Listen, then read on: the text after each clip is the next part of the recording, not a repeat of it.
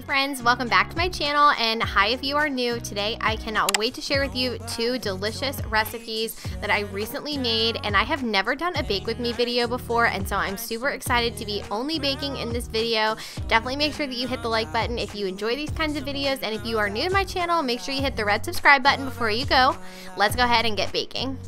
So the first recipe that I am sharing with you today are classic chocolate whoopie pies. These were absolutely delicious, and I will have both of these recipes linked in the description box so you don't have to remember any of the measurements or ingredients or anything like that.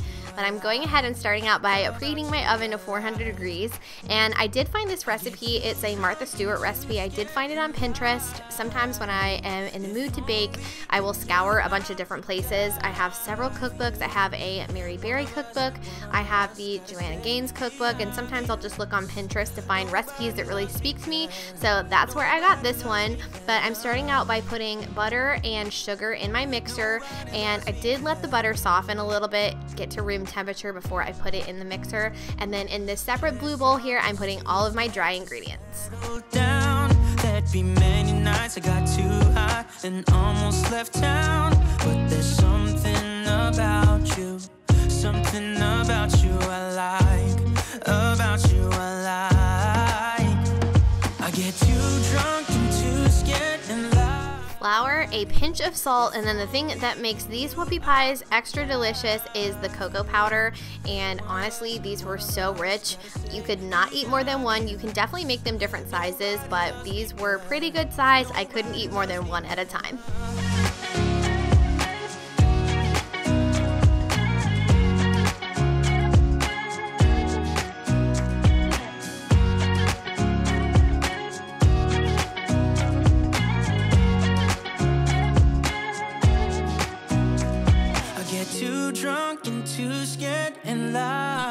Whoopie pies are usually super fluffy, and they definitely rise quite a bit, and I could definitely tell that they were going to based on all of the baking powder and baking soda that I had to put in this recipe. So it actually used both, and I think that really helped to make these cookies extra fluffy.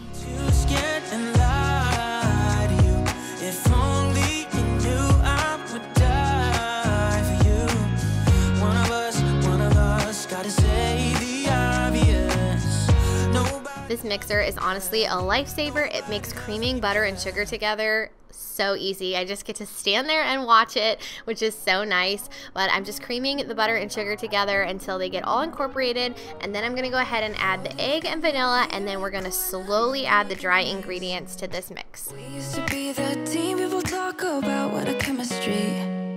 I can see it in your eyes. You don't wanna talk anymore. I wanna get so numb while we enemies. No, you don't mind the way I stutter my words. You know exactly what it means and how it hurts. Oh, I can't believe you're here. Can't get any worse. No. I just wanna get out of here. Another thing that I really love about having a stand mixer, and especially a stand mixer with this paddle attachment on it, it has a spatula on one side, and I feel like it makes the amount of times that I have to stop and scrape the bowl considerably less. I think I only usually have to do it one time, maybe twice, every time I bake, whereas if I was using a hand mixer or something like that, I would always have to stop and continuously scrape the bowl, so this is another great time saver. Don't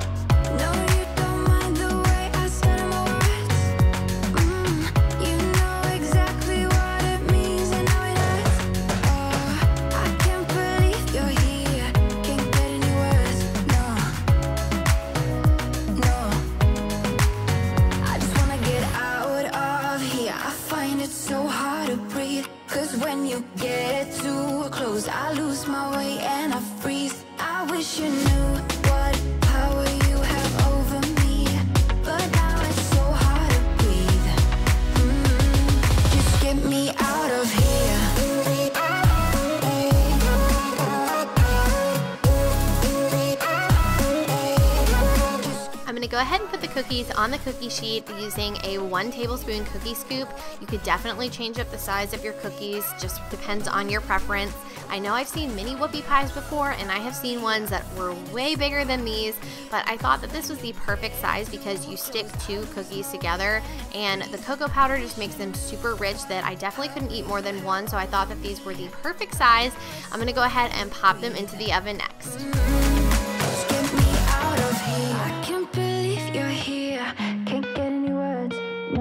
It's a little bit later now, and the cookies have come out of the oven and they have totally cooled. You want to make sure that they are fully cooled before you assemble them with the buttercream, and that is what I'm getting started on right now. This buttercream was so simple to make and really delicious. Don't mean that I'm in love. I like you a lot, but you gotta step up. I'm through trying to tell you what to do, how to make me fall for you. You should learn that on your own. I'll play cool, cause I hope you pick it up soon, and you know just what to do. Don't you? Boy, just be honest. I know you want it. Put some work into it, cause you know that I'm hard to love. It won't be easy, so don't be lazy. Just give it to me, cause you know that I'm hard to love. So much powdered sugar goes into this buttercream, and then you definitely want to be very careful with the milk. Try not to add too much. You only really need a splash, so just kind of watch as you go to make sure that you don't let your buttercream get too thin. And then after the buttercream is done, I'm going to go ahead and assemble the cookies, and there's 2 different ways to do it.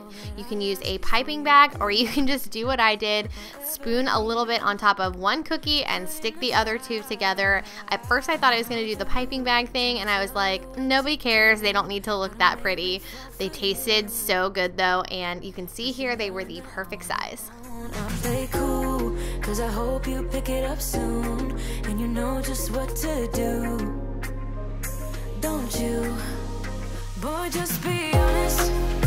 I know you want it. Put some work into it, cause you know that I'm hard to love. It won't be easy, so don't be lazy. Just give it to me, cause you know that I'm hard to love. I'm hard to love. Boy, you know that I'm hard to love. I'm hard to love. Boy, you know that I'm hard to love. I'm hard to love. Boy, you know that I'm hard to love. I'm hard to love. Boy, you know that I'm hard to love.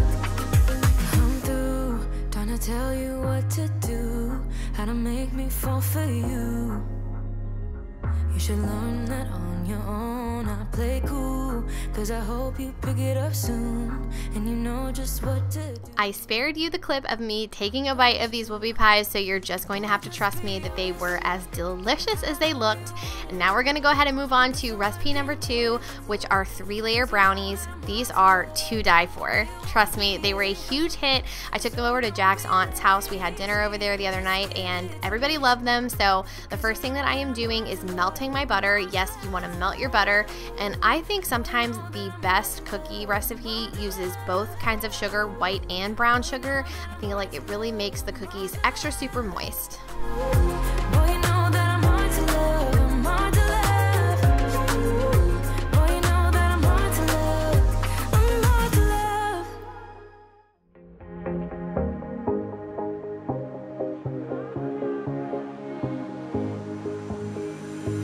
Looking back at the good times before it all went down, climbed right up on the hillside, a different view of my life. You left me running on and on, but I don't care, would you let me in? You said goodbye like everything's gone, everything that we could have been. Once you have added both sugars to the melted butter, you're going to go ahead and cream those together in your mixture, and then you're going to add your eggs and your vanilla, all of the other wet ingredients to the mixer.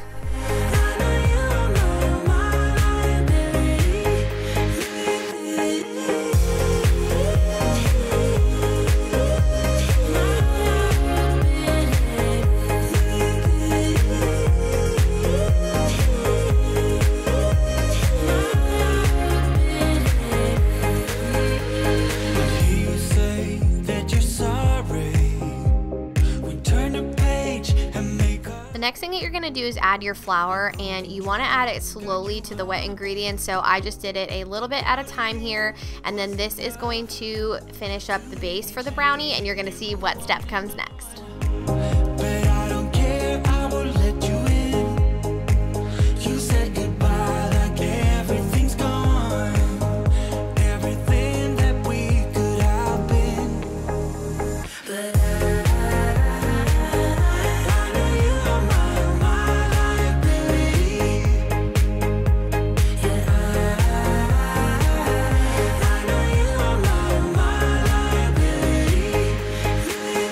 The last thing that you're going to add is your chocolate chips, and you can either mix these in by hand or do what I did, just kind of throw them in at the very end of the mixing. Just don't over mix it too much.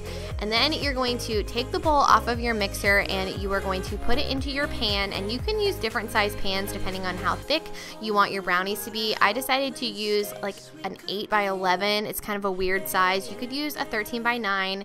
You could use a 9 by 9 if you wanted to. It's really up to you depending on how thick you want them to be. But I laid some parchment paper in there and sprayed the parchment paper because I wanted to be extra sure that they did not stick, and I had to have Jack help me with this a little bit. This bowl gets really heavy too, especially when I'm trying to spatula with one hand, so he helped me hold the bowl.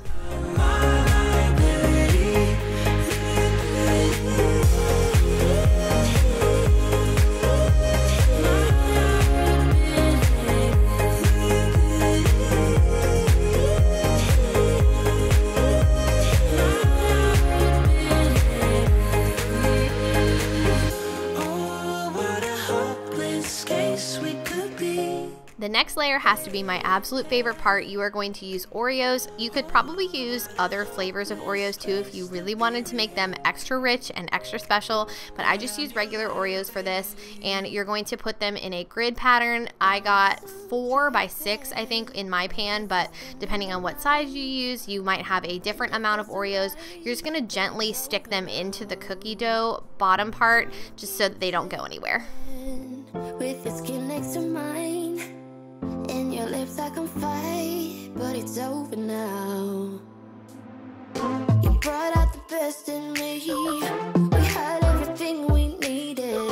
You put me aside and turn out the lights for no reason. Was it a make-believe? Something you never. Once the Oreos are in, you are ready to move on to the top layer, and the top layer is the brownie layer. So I'm going to start out by taking my chocolate chips and my butter, and I'm going to melt this just a little bit. You don't want to over melt it, just to kind of make a creamy consistency with the chocolate.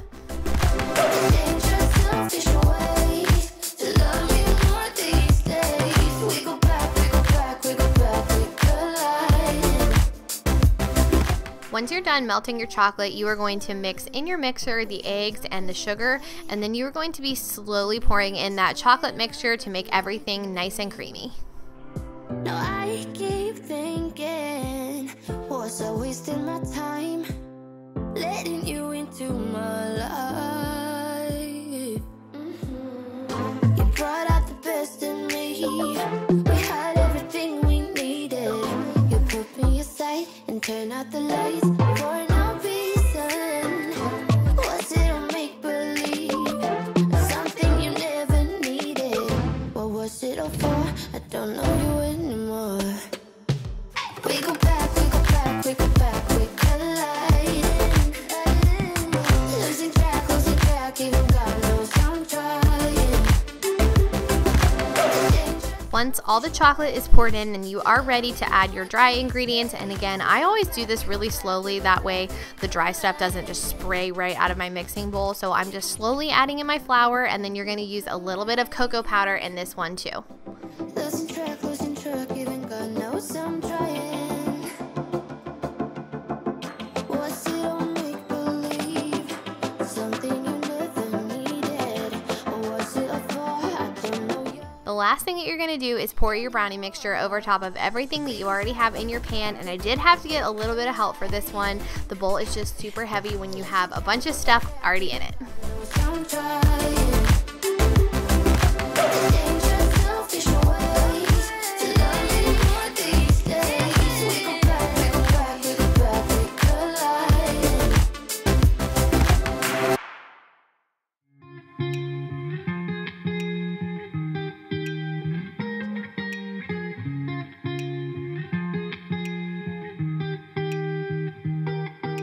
I once felt I'm done with the defense. Drove back and climbed over your fence. Had to show you that I was a mess.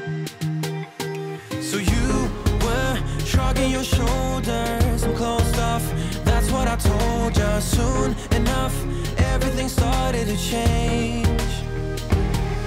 'Cause there's no going back, no going back. There's no going back to your old life. Not living in the past, we're over that. I'm feeling it tonight, riding on the dizzying heights. I wanted to make sure that I got all the brownie in the edges and everything. It makes it so much cleaner when you go to pull out the parchment paper later. But once everything was spread in the pan, I'm just gonna pop it in the oven and let it bake.